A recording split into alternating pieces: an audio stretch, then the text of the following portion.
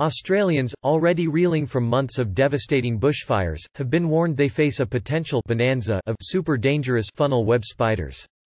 While experts have voiced fears that the bushfires have killed as many as 1 billion wild animals, and pushed as many as 100 species closer to extinction, the deadly spiders are apparently thriving.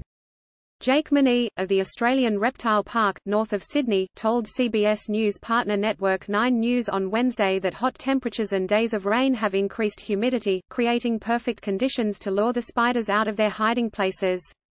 He said the park has seen an increase in the number of funnel web spiders, which are native to eastern Australia, being brought into the park by members of the public.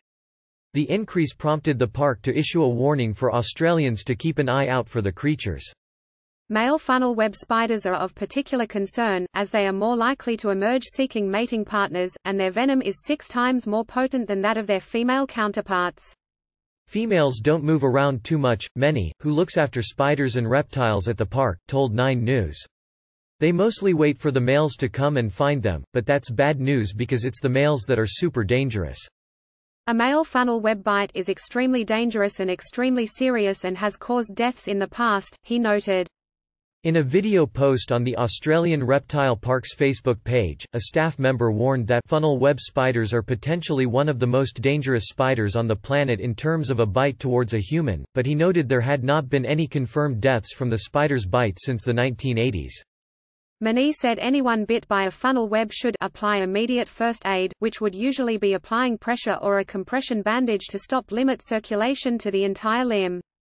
He added that anyone bitten by a funnel web should immediately be taken to a hospital.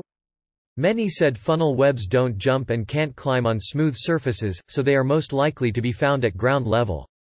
Piles of clothing, and shoes are a tempting retreat for them, especially when they've wandered too far away from their burrow and they can't find their way back before daylight, he said. For those with the nerve, Manee said the spiders aren't difficult to catch. If you see one on the ground, just slowly put a jar over it or just put the jar in front of it and it will usually just crawl straight in. The Australian Reptile Park said anyone who captures a funnel web can bring them to the park or one of the drop zones set up around Sydney.